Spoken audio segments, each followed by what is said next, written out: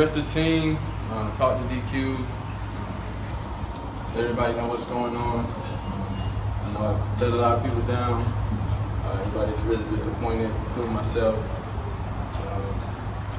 This is something that I've been struggling with, and I'm working on it to put behind me. Just ready to move forward. Jason, after last year, was it something different from last year, or did you make the same mistake, or how are you dealing with this suspension?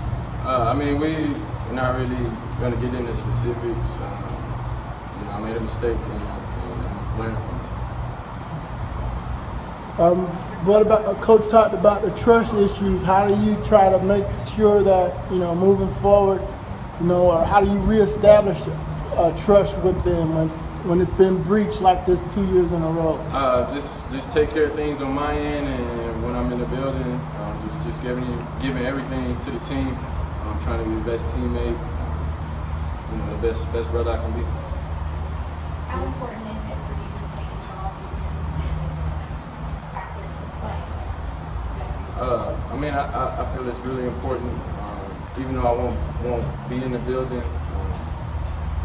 it still means a lot for me to be there for my brothers and to help them out as much as I can in any way possible.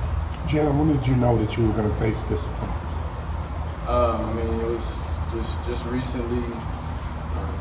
I guess decided. We didn't really know what was going on, but we know now, and we're heading in another direction. When were you first know?